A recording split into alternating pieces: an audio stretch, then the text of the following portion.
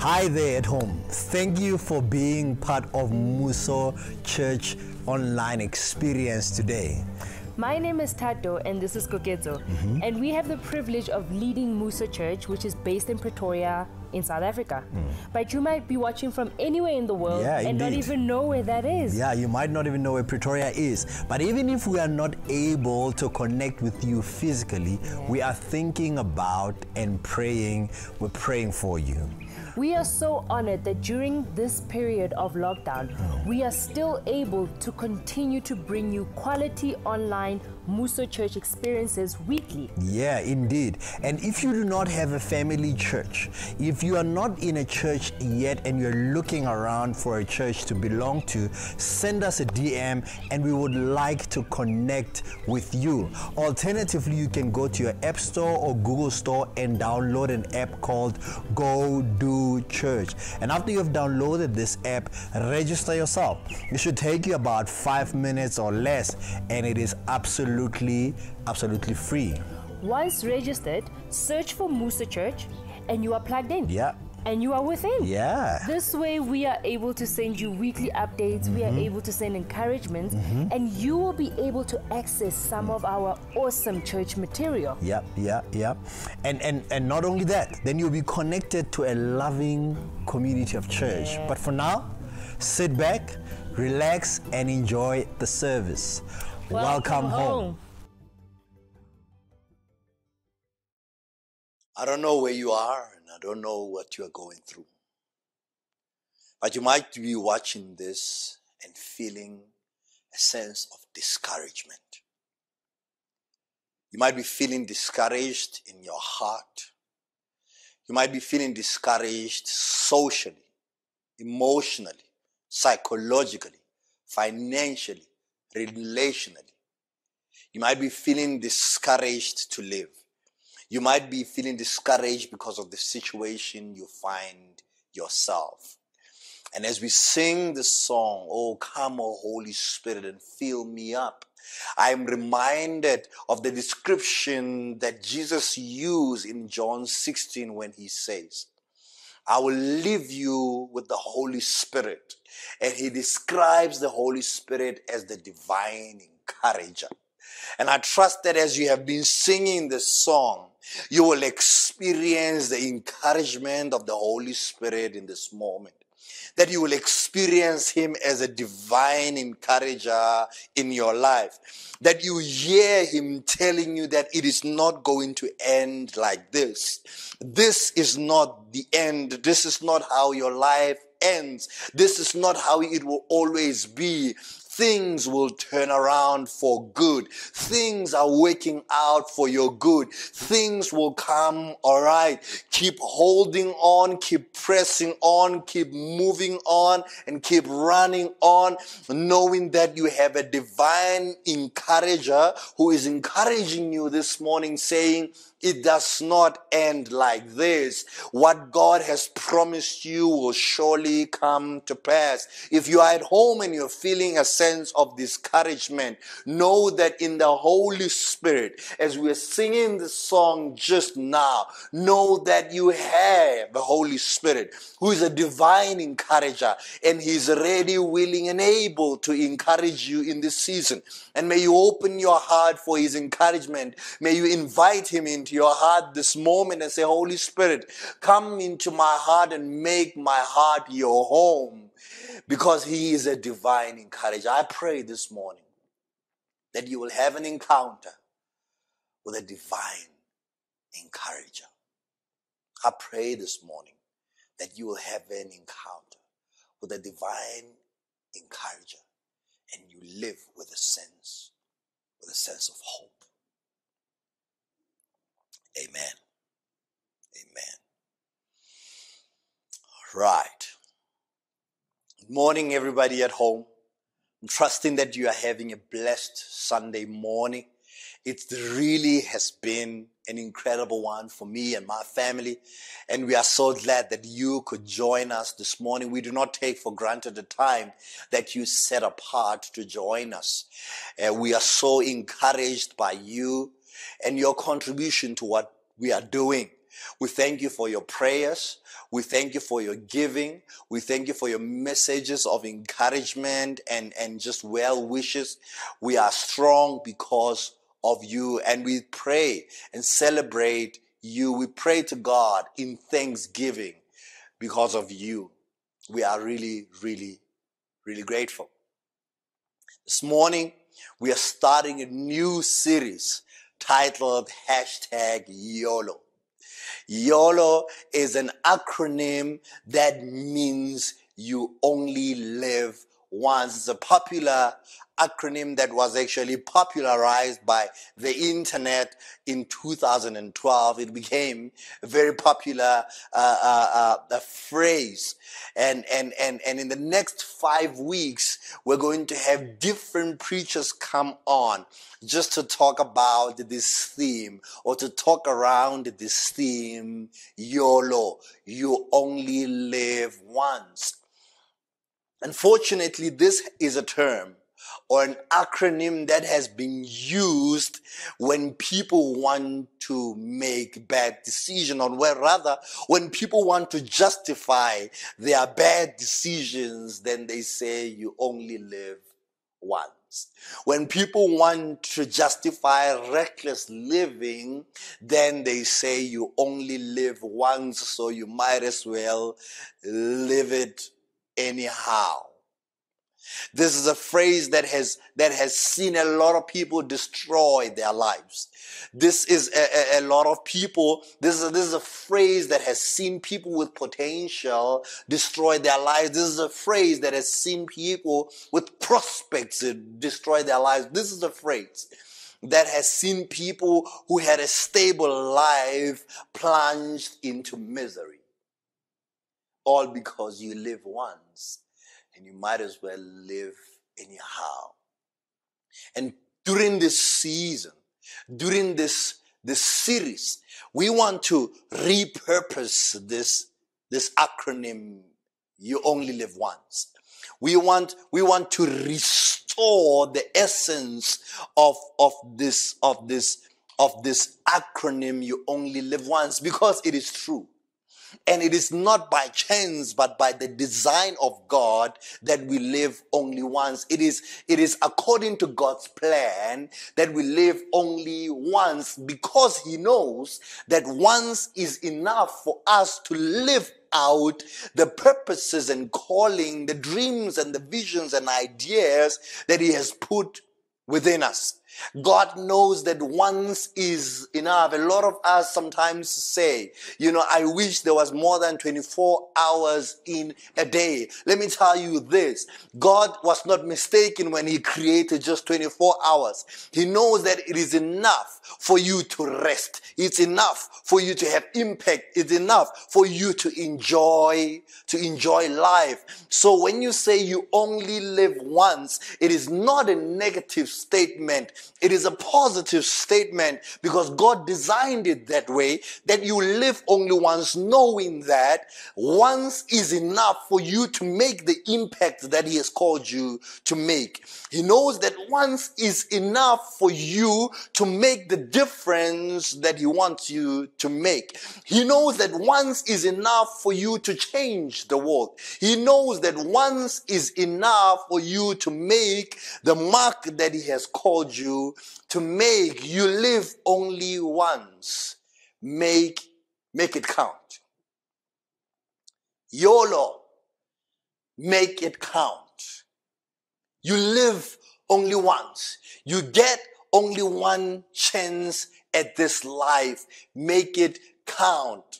And everything that you need to make this life count, it is already inside of you. God has already placed each and everything, every idea necessary, every energy needed, every strength required, every aptitude needed for you to live a life of impact, making a difference, and a life of success and significance.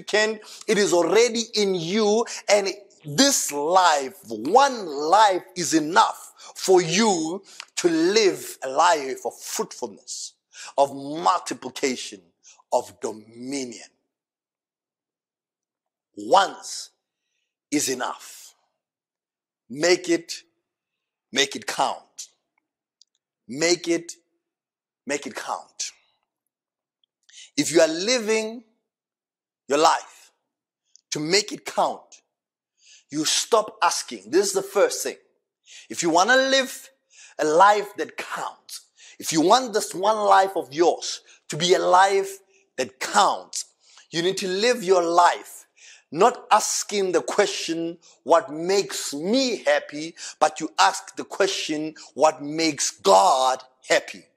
What pleases God. We do not live to fulfill our own desires, but we live to fulfill God's desires. And God's desires are always to our benefit for His glory. We live from a point of pleasing God and not a point of pleasing ourselves. And here is the thing about pleasing God. You can never destroy your life pleasing God. You can never sabotage your life pleasing God. You can never mess up your life pleasing God. You can never destroy your promises pleasing God. You can never, delete or destroy your potential, your profit, or your potency pleasing God. In pleasing God, your strength multiplies. In pleasing God, your power multiplies.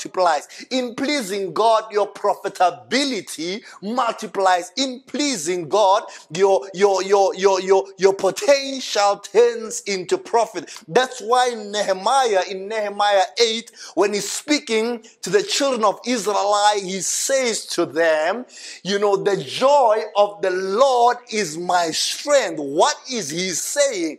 He's saying to them, when God is pleased, I am strengthened. When God is pleased, I am strengthened. When I am living to please God, my strength multiplies. When I am living to please God, my energy multiplies. When I am living to please God, ideas, my creativity multiplies. I become more fruitful. I become more potent. I become more profitable. I become more creative. I become more of a contributor when I live to please God. So when I want to live a life that counts, I live it to please God. Say YOLO.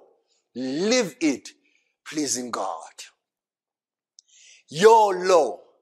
Live it pleasing God. There is a notion that when we become Christian, we become stupid and we do not think. That cannot be true.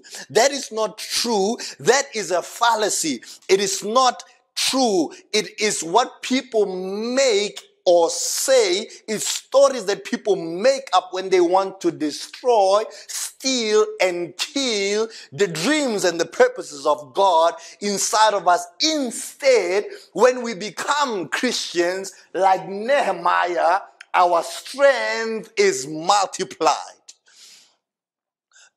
That's why Jesus says to the serpent to say, there is nothing, man, he says, man shall not live by bread alone, but by every word that comes from God.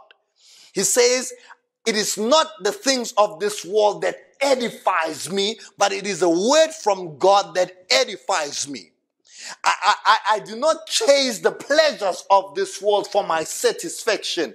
My satisfaction comes from the word of God, from drinking from his well, from listening to him, from sitting at his feet and enjoying what he has for me. He's saying, I have one life and I had better get on pleasing God and not pleasing my own desire. Not bread is going to satisfy me, but every word that comes out of God's mouth satisfies me. God's word does not make us dull, it makes us sharp. God's word does not make us lazy, it makes us productive. God's word does not make us scared, it gives us courage. So if you want to live a life that counts, we live a life pleasing God. They say, God, what pleases? Nehemiah says, the joy of the Lord is my strength. What brings God joy gives me strength. When he is happy, I am strong. The inverse is true. What grieves God disempowers us. What grieves God weakens us. When we live against the will of God, we become weak. When we live against the idea, the intention, the mandate and the calling of God, we become weak. If we claim that we only live once, we had better live that life pleasing God. We had better live that life pleasing God. You only live once, and once is enough. You only live once. Make it count. Why should you make it count? Because your life matters. Because your life matters. Your life matters to God. And because there are people around you whose life also matters to God, he has placed a seed, ideas and gifts inside of you that will promote a good quality of life for them. God has not put you in the community where you are for your own benefit, but for the benefit of the people around you, because your life counts. And you might be sitting there and say, I am just a teacher. I'm just an engineer. I'm just a doctor. I mean, I'm just a small-time entrepreneur. I'm just, kind of figuring life out. I'm just a stay-at-home mom. I am just, you use just to belittle yourself. You might be sitting there and say, what do you mean my life counts? I am just a student. I am just a vendor. Not like a vendor as in vendor, but a vendor as in vendor. I didn't say nothing, right? Not a vendor as in like from Limpopo, but a vendor as in a street vendor. Yeah, well, probably it's not funny. Anyway. But you're sitting there and you are like, I don't think my life counts. David was sitting in the field. He probably didn't think his life counted until Samuel showed up and anointed him, and David went on to lead nations into great victory. Joseph probably didn't think his life counted when he was the least favorite in the family, until God visited him in a dream and showed him that he's going to set up an economy of a nation and say, your life counts. Yes, right now you are the least in your family, but your life counts, and I'm going to establish a new economic system through your life. Gideon was hiding in a cave thinking his life does not matter, but God said, I am going to visit him. And when God visited Gideon, Gideon went on to lead nations into great victories because of a visitation of God. Peter was a failed fisherman, and he had probably given up. The Bible says when Jesus approached Peter, Peter was already washing his net because he had not caught anything for the night. So it means he had failed throughout the night to catch, and he was packing his net and throwing it away and giving up. And Jesus shows up and he turns Peter. He says to Peter, your life counts, and upon this rock, I'm going to build my church. And Peter went ahead to become the greatest church planter we have ever known, because when we think our life does not matter, in God's eyes it matters, and it so matters so much that he will make an appointment to visit us. Whether we are in the field shepherding a ship, whether we are in the harbor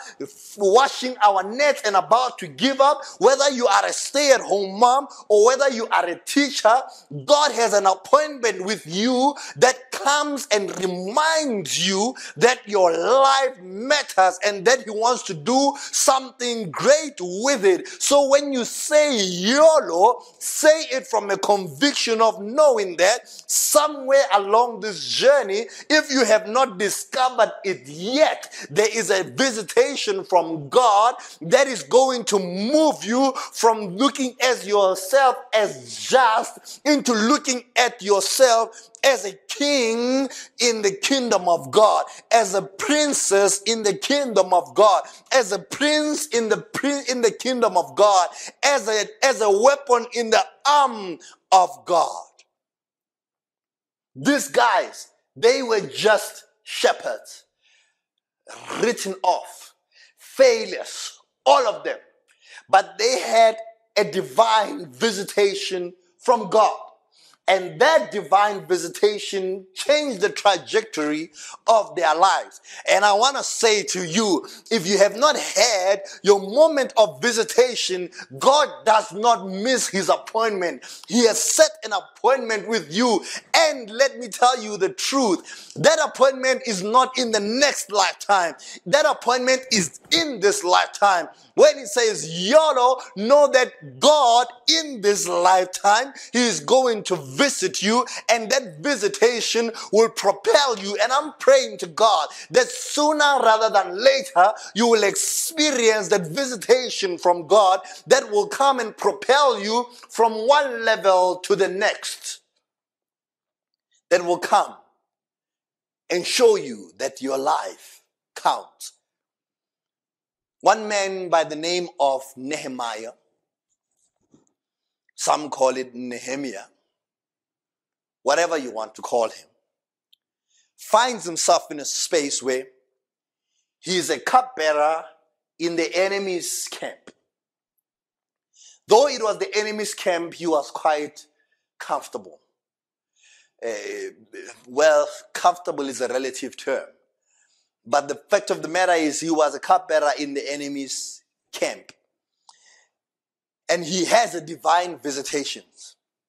His brothers from Israel come to him and say to him, Nehemiah, while you are here serving wine to the king, the walls in the city of Jerusalem have fallen down. The walls are destroyed. This is what they say. Nehemiah 1 from verses 2. Hanani, one of my brothers. Now this is Nehemiah narrating the story. Came to visit me with other men who had arrived from Judah. I asked them about the Jew who had returned from captivity and about how things were going in Jerusalem. See what he's doing? He's not just concerned about his own life. He's saying, what's happening out there? How are my people? How are people's God living? What quality of life are people out there living? If we're going to live a life that counts, we can't just be concerned about our own lives. We also need to be concerned about the lives of other people around us. Nehemiah is asking the question, how are people in my hometown doing? When was the last time you asked, how are your neighbors doing? How are family members doing? How are your church members doing? We cannot, if we're going to live a life that counts, we cannot just focus on our own lives. We need to ask the question, how are people around me doing? And they said to me, things are not well for those who returned from the province of Judah. They are in great trouble and disgrace. The walls of Jerusalem have torn down. The gates have been destroyed by fire. When I heard this, I sat down and wept. In fact, for days I moaned, fasted, prayed to God of the heavens. A lot of us are asking the question, how do I live a life that counts? Number one, I said, live to please God. Number two, discover what breaks your heart. What breaks your heart? What is it that when you see, your heart gets broken? In Matthew 9 verses 36 rather, the Bible says, when he saw the crowd, Jesus had compassion on them because they were harassed, helpless like sheep without a shepherd. The thing about Jesus is, what moves his heart is our lostness, to the point that he will leave the 99 to come for the one. If you are the one who is in a tavern while everyone is in church, guess where Jesus will be found? Jesus will be found in the tavern looking for you. If you are the one who is in a fornication relationship while everyone is in, they are pure, they are there at church singing all the hallelujah, guess where Jesus will be found? He will be found out there looking for you. If you are the one in a strip club, in a brothel, in a beer house, in a broken and desolate place, lost and broken, guess where Jesus will be found? He will be found in the tavern, in the brothel, in the strip club, looking for you, because he is a kind of shepherd that leaves the 99 for the one. That is what breaks Jesus' heart. Jesus' heart is broken by the lostness of his sheep. And in that we see what makes his life count. That's why he stood on the cross and died, because he was moved by the lostness of one. Moses was moved by the brutality against the Israelites, to a point where he had to divorce and forfeit the pleasantries that he enjoyed in the palace. Moses was living in the palace comfortably as a prince, but when he saw the suffering of the Israelites, he could not ignore that, because what moves us determines what makes our life count. What breaks our heart determines what makes our life count. I want to ask you a question. What breaks your heart? What moves you? What is it that when you see, you cannot help but be moved? When you see, you cannot help but feel a sense of sorrow and pain. In that, you will discover what makes your life count. Many of us are asking God, show me what will make my life count. What is the meaning of my life? And oftentimes the answer is found in what breaks our hearts. Oftentimes the answer is found in what moves us. Some are moved by social disorder. You might be called to be a community leader. Some are moved by moral decay. Some, you might be moved, you might be called to be a social entrepreneur. Some are moved by purposeful living. You might be called to be a human capacity developer like myself. Some are moved by political unrest. You might be called to be a politician, a political leader.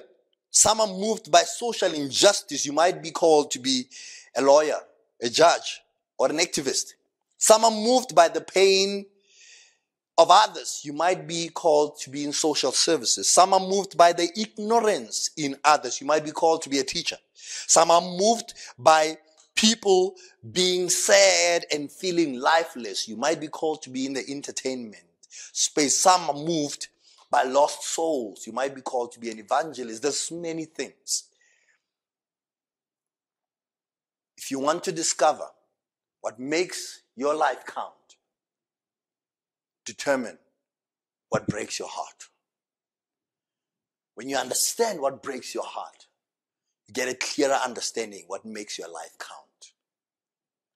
And when you pursue that, when you go about finding solutions to that which break your heart, you live a life that matters. You live a life that matters. As we close, many of us are saying, I don't think I have enough to live a life that counts. I don't think I have what it takes to live a life that counts. I don't think I am strong enough, smart enough, connected enough, educated enough to live a life that counts. Nehemiah goes to the king after he realizes what breaks his heart, this big problem in front of him. He goes to the king to have a conversation with the king because he realizes that, look, I don't have what it takes, but there is a king who might have. Many of us, the things that break our heart, on our own, we will not be able to make the difference. But in the Holy Spirit, we have a divine helper and a divine encourager who will make sure that we live the life that counts. We don't have to do it by ourselves. The Bible says, he who has begun this good work in you is faithful to see it to completion. He says, I am faithful to see it to completion if you take a step. Because if you take one step, I take 10. And your small effort, I multiply. God multiplies our small efforts, not our small intentions. Not what we intend to do, but what we actually do.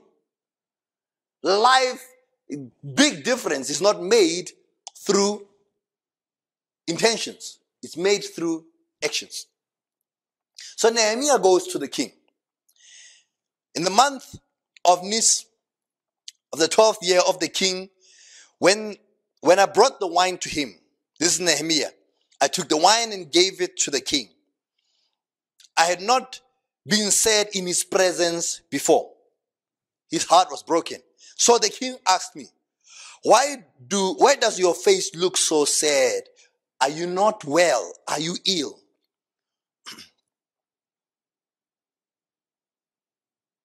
Then he says, I was very much afraid.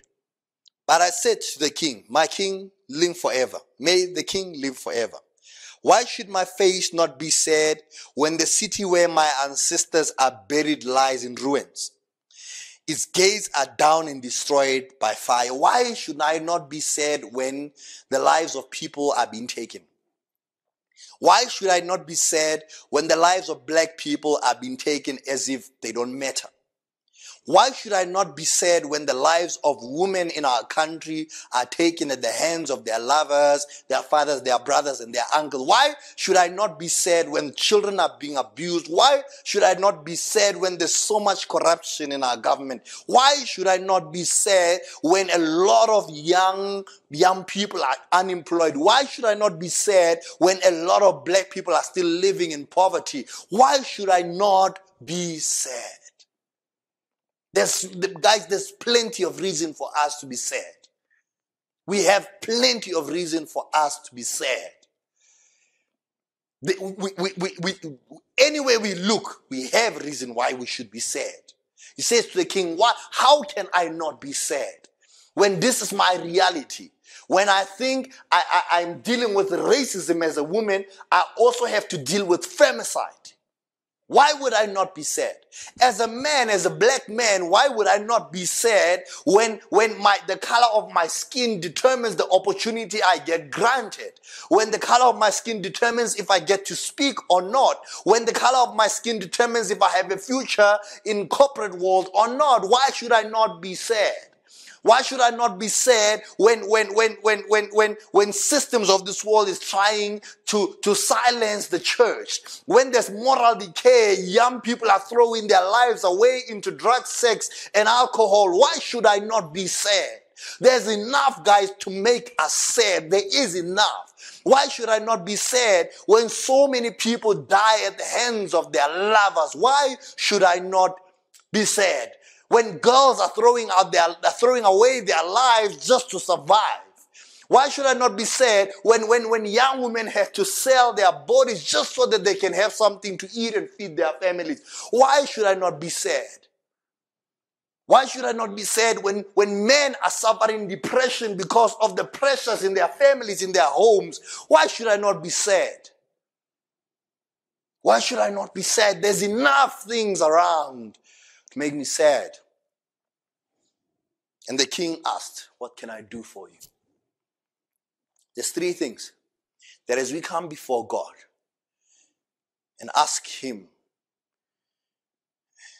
for empowerment, he gives us. He gives us three things. When you come before God and say, God, I want to live a life that counts, a life that matters, you can be guaranteed that he will give you three things. Number one, the king asked, what can I do for you?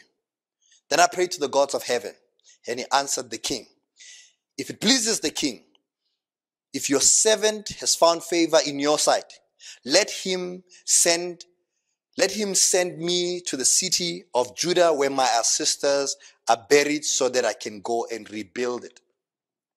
God will give you permission. What is permission? He gives you the right to speak. He gives you the authority to speak. When you come into the situation out of a position of prayer, you do no longer speak of your own accord, but you have the divine backing of heaven backing you up. He got permission. So don't be afraid of what will you say. Don't be afraid of how you will say it. Whether you have enough expertise or not, you will gain divine permission. Permission is authority. It gives you a letter that says, I permit you to make a decision on my behalf. God says, I've given you permission to be light to this world. It says you have the permission of God to stand and to speak. And when he gives you permission, he gives you strength. Moses in Exodus 33 asked God, when God asks him to go and speak to the Israelites, says, God, when I get there, suppose they ask me, who sent me? What will I say? He says, say to them, that I am who I am sent you. We come in the name of the I am. That's why David says, you come at me with javelin, but I come at you in the name of the Lord. We are coming in the name of the life we live in the name of the Lord. Number two. So number one is permission. Then the king, with the queen sitting beside him, asked me, how long will this journey take? When will you get back?